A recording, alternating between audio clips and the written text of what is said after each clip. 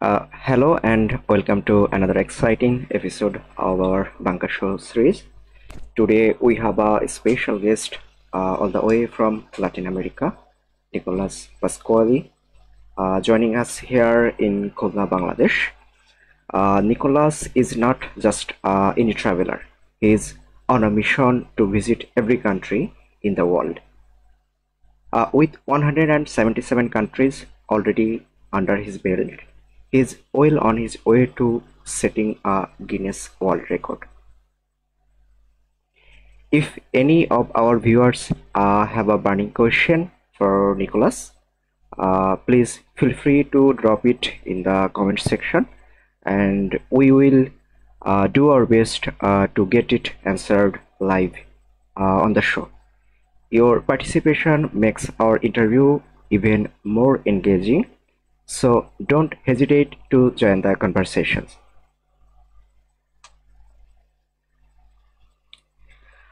Nicolas, yeah, Yes. it's amazing to have you here.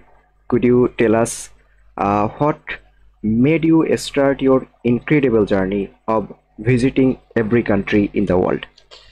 Well, first of all, I want to say thank you so much, Pritish, for this opportunity of sharing my story with you guys. You're welcome. Like Pritish said before, any questions mentioned, feel free to ask. I'll be very happy through Pritish to reply everything what you're curious about, because this is also the reason why I'm traveling, because I'm curious. And this is what push mountains, no? Curiosity. Curiosity is what push every one of us to do the things that sometimes we think, oh, this is very, very difficult. Yes, but maybe I can check how much difficult it is. And then you go slowly, okay, is it really that difficult? And then you start breaking every ice cube until you get to the point where it's like, oh, it's all melted. So there's no problems at all. And then you just go smoothly. And my experience, this is what happened to me. And here we have the opportunity to share with you guys some of the most interesting places in the world I visit. Some highlights. I don't want to make it that much, so there's very concrete. You will see pictures in Israel, in Libya, and parts of West Africa, which are very, very interesting. So, yeah, and Bangladesh should be there as well. Why not, right?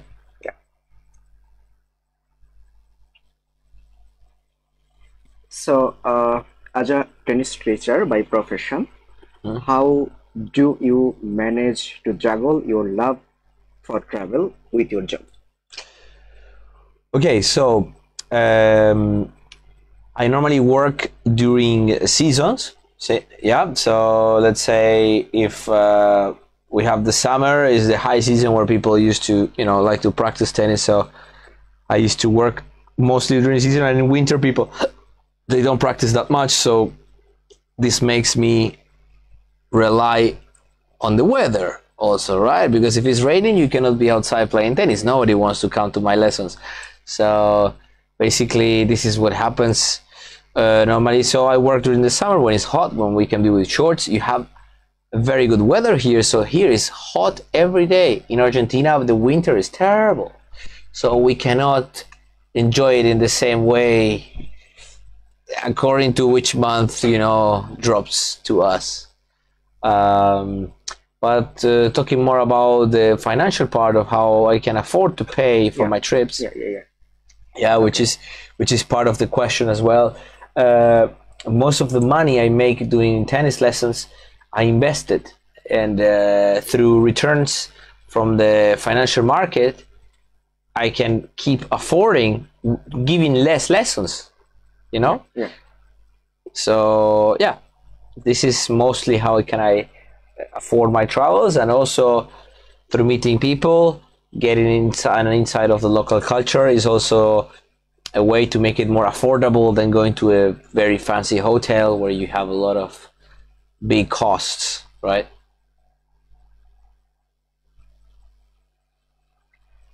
Okay. You have mentioned visiting Africa, where you had to survive without many modern facilities for 2 days. Could you share more about that experience and how you coped? Yes, I will be glad to share with you. This experience was one of the most important in my life that changed the perception as well. I see every country in the world. When I started this journey, I was not expecting to have this kind of experience. This happened on the way. I didn't know it was that difficult to face these kind of things. So what I did, what happened was I got struggled in one island and I couldn't go back to mainland. No electricity, no water, no toilet, no internet, nothing. Imagine now we have lights here, we have water if we want, we have a toilet. There is nothing, no bed. So basically, I was staying with a local tribe, and the local tribe was providing me from fish, pork, and all the main needs, as well as an experience. Also, they teach me how to fish, how to kill a pork, how to don't be desperate for things that they're actually not necessary. Now, for example, I would like to show you guys something we use every day. You guess what it is? I will show you this. The phone. Everybody has one of it. Small, bigger, smartphone, not smartphone. But we're always waiting a message from mom, from dad, from a friend, from a girl, from a boy, whatever you like. We use this all the time. Even when you're watching us, you probably are with a phone right now. So this is my lesson from this experience, is that we use a lot of things that we believe are important, but they're not. They're definitely not. So after this experience, what I do with the phone, I try to I depend on it, okay? Right, because I need to travel, I need to check maps, I need to check flights, but I use it only when it's really necessary. So this is my main lesson of this amazing journey, apart from killing pork and fishing. Okay, thank you. Could you please share us with your observation on life in Africa and your experiences interacting with the people there? Yes. So this is one of the also very, we call in Argentina the B side. The B side, because it's like what sometimes people don't ask about, right? It's a very good question. So culturally, when I got stuck in this island, for example, people don't talk my language. They don't speak Spanish. They don't speak English. So how do we communicate? By signs. Just show them signs. Show them like, okay, so this, I need food, I need water, I need shower, I need, all by jest. And the people, they have to be helpful to understand you, because it's not easy for them. We come from a civilized world, and we go there, it's uncivilized. In the case of this island, I'm not saying all Africa. Africa is important to clarify, is 54 countries divided in more than 7 regions. We have West Africa, East Africa, South Africa, Central Africa, Northern Africa, Sahel area. Okay, so we have different regions, and each region is different, culturally, religious, food. The colonizer that they had was different, so they speak a different language. So my main attach was with English-speaking countries, because I could communicate better with them. Mostly were colonized by the British. Unfortunately, as you know, here you have a story with the British as well. These people, they were everywhere, and not judging, just saying facts. Okay, this was part of the British Empire, as well as half Africa and half of the world, which is nowadays an advantage, because thanks to that we can communicate, you and me right now. You can watch me now, I can talk to you, you understand me, so this is the good side of a global world, right? That we can all speak one language, and I think it's one of the most interesting facts is that culturally I could connect more with people speaking the same language, no? Yeah, interesting. So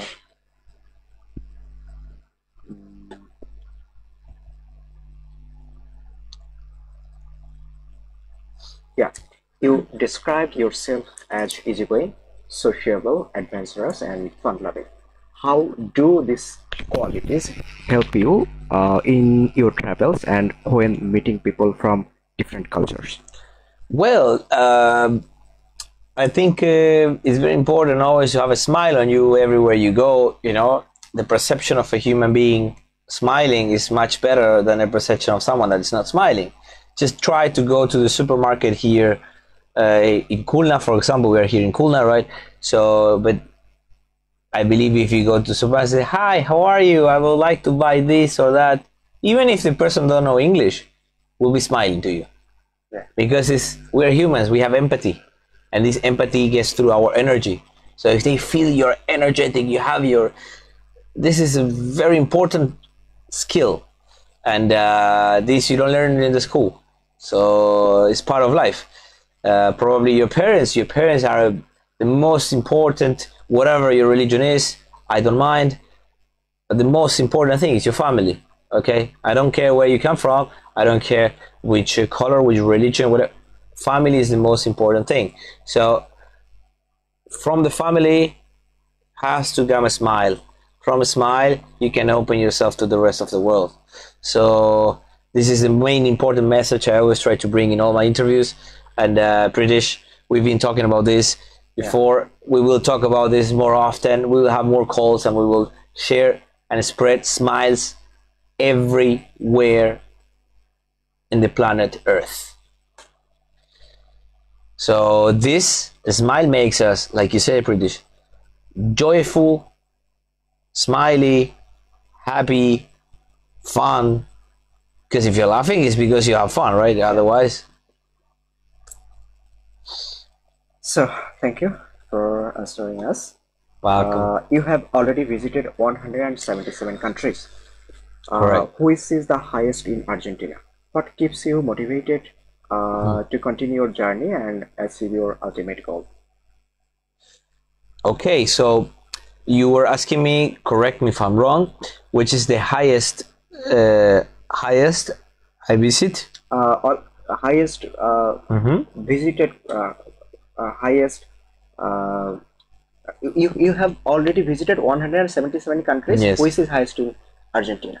You are highest. Highest one. Yeah. Okay, so for us, you mean as for Argentina? For Argentina. Yeah. So for us, well, the highest for us is basically, well, we don't, to be honest, we don't have in Argentina, we don't have a highest achievement for visiting a certain country itself, no? Yeah. Is an achievement in the whole thing to visit. For me, in this case, I'm trying to be the first Argentinian to visit every country in the world. So as such, is very important for me to share this with you guys and to have this opportunity that you get to know me as well. And like we said before, right, it spreads smiles constantly, and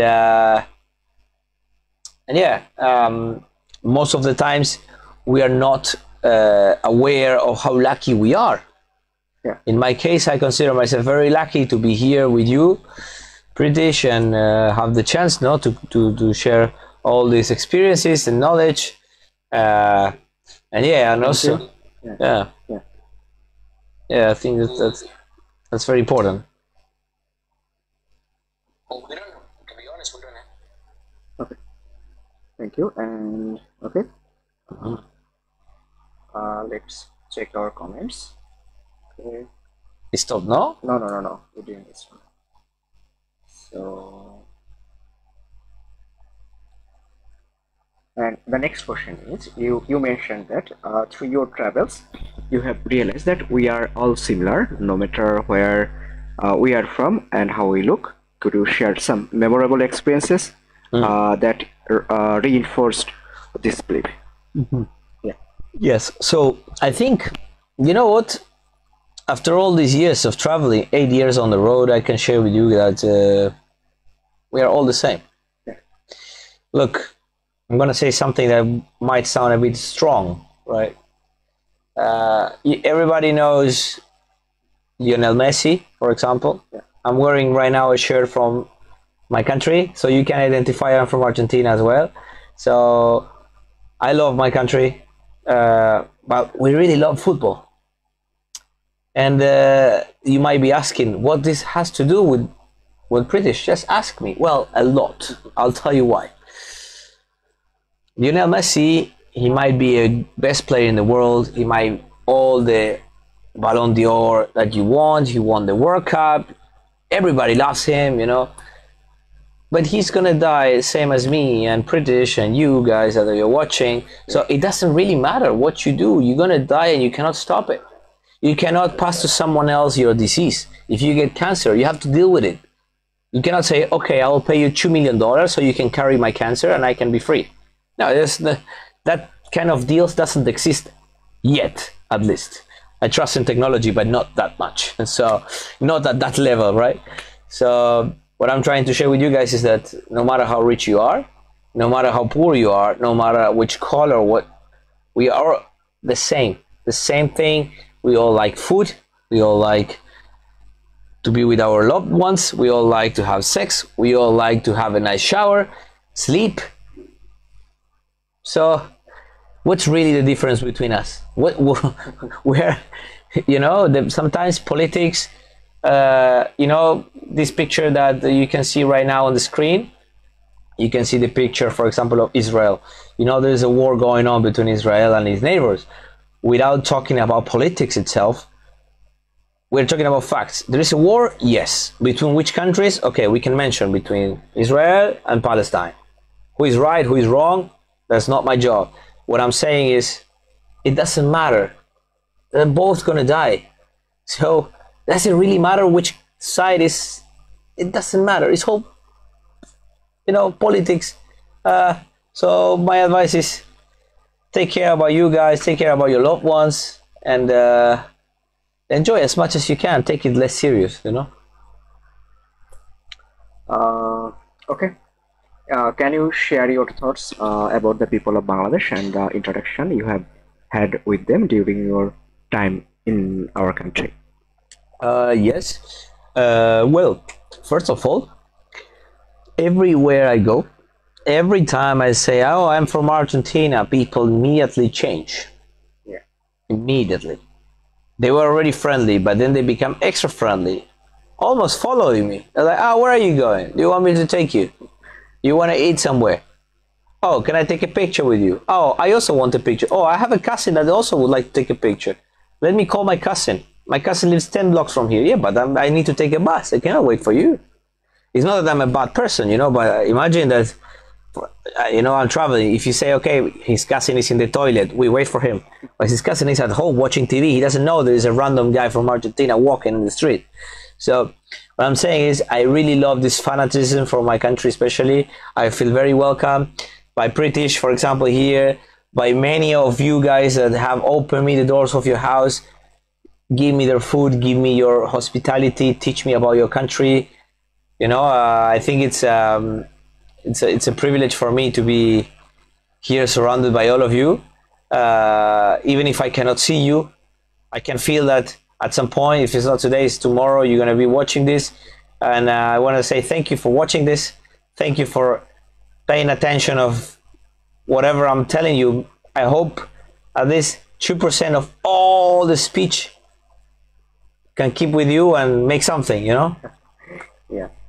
Today, Nicolas, you had the opportunity to explore the majestic Sundarbans. We'd love to hear about your experiences there. Well, my experience today in the national park was amazing. The Sundarbans is one of the most interesting places because of the mangroves. It has the highest mangroves in the world. Yeah. Oh man, I haven't seen that high before. Huh? So there's only one thing I have a complaint. Huh? Yeah, sure. I couldn't see the tiger. Yeah, it hardly seen. British, did you know that there is 114 tigers? Did you know that?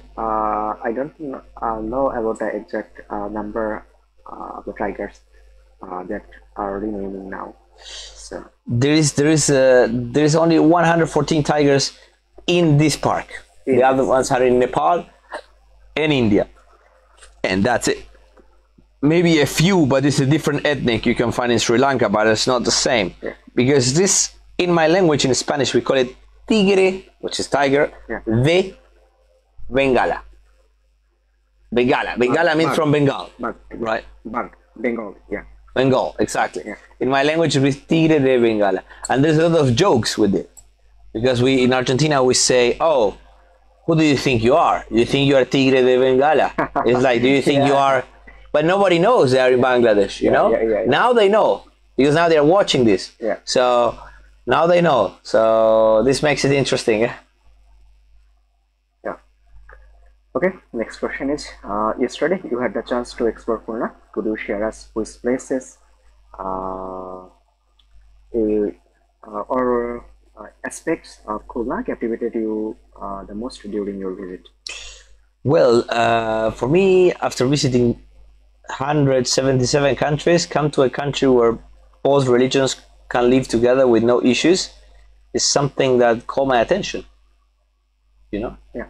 Because you have Hinduism, you have Muslims, and many other religions that I don't even know.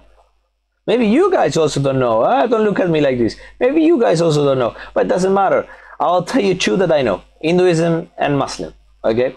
So, for example, whatever is your choice, you probably have a friend from the other side. And this other side, you don't even call it the other side. Because it's weird. What this means? That they are together. And this is what is beautiful. So I visit Hinduism temples, I visit Muslim temples, and I cannot tell, for example, I like this one more than the other one. Why not? Because I don't look about the architecture. What I look is the vibe. How do I feel? Do I feel judged when I go there? Do I feel welcome? It's the same. Because when I leave Bangladesh, I will say, oh, people from Bangladesh. I will not say Hinduism people from Bangladesh, Muslim people. No. Because no need to do that. So I think this fact makes the country very interesting, very beautiful, diverse, and welcoming for tourists like me, that I'm not none of them. Yeah. So it's interesting to hear that Argentina recently established an embassy in Bangladesh after winning the FIFA World Cup. What effect do you think this will have on the relationship between two countries, and how might it benefit travelers like yourself in the future? Well, this is incredibly interesting. I'll share with you the following. What are you waiting, guys, to come to visit my country? Go apply. Go. Talk to them. What do I need to make my visa? I want to visit Argentina, and Argentinian people, if you tell them you're from Bangladesh, they will be so happy to have you at their home. They will give you food until you explode. So I think it's a culture of hospitality as well, and we have a big brotherhood here between Bangladesh and Argentina, and this was, you know, football brings us together. Fine, but now we're building something genuine that makes us even closer. We have an embassy. This went too far. It went too far, which is amazing. So now it's time for business. It's time for friendship. It's time for tourism. Take the advantage. Go to the embassy. Ask, what do I need to visit this country? I saw a video of this guy, Nicolas Pasquali. He was telling me about that I should... And then you go, I say, okay, fine. We don't know this guy, maybe they will say, but we can help. And they will give you a list of things to do. You apply, book a ticket, save your money, and see you there. Okay, Nicholas, thanks for your nice answer. Would you be willing to share a song from your country with our viewers? And it would be a great chance for them to experience a piece of your culture. After years, one request to you that could you please provide an English translation of those lyrics? Lyrics? No, means could you please provide an English translation yes, for our viewers who may not understand your song lyrics, means the words of your songs. Yeah. Songs? Yeah. So your songs with English translation. Okay, you mean songs from Argentina, right? Songs from Argentina, and after singing it, you have to translate it for our viewers. Okay, well, I will try my best. This is a challenge I haven't I hadn't had before, but it makes it interesting. So, well, for example, we have some songs we like to sing. They're very challenging.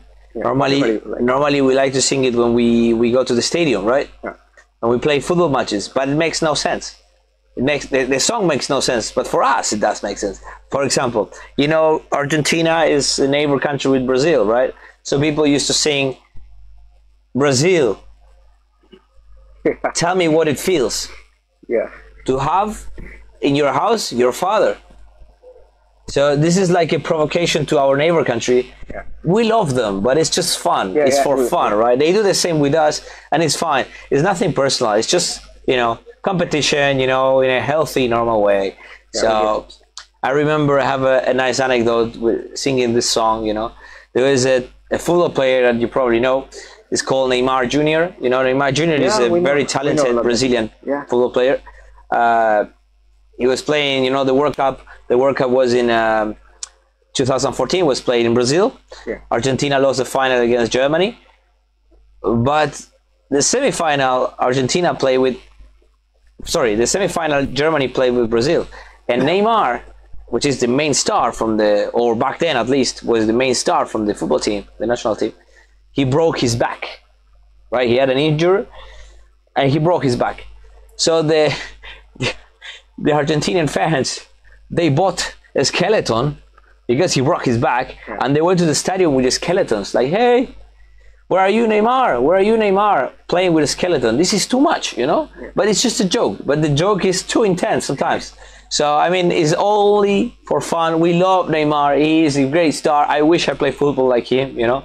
So, probably he's a great guy as well. Big friend of Messi and fan as well. So, there's nothing to say. Just sorry, Neymar, for this. And thanks for making us happy. Yeah. So we are already at the end of our show. If our viewers have any questions for us, please drop it to the comment section, and we'll try to answer it.